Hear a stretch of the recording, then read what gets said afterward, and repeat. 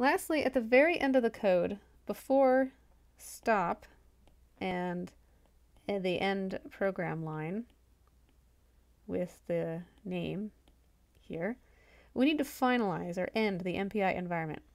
So go ahead and add a call MPI finalize, and then just put the error flag in there.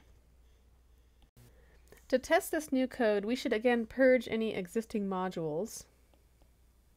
So module force purge. And then we can load the modules we need. And we need the module, the Intel compiler, so module load Intel. And we need the MPI module, so module load IMPI. And then we can compile our code using MPI ifort and just the code name. And you can still include flags, compiler flags, if you want to. Now before you submit your job, make sure you change the Slurm file to ask for 2 processors. So this is in the Slurm file. Before we were just using 1 processor.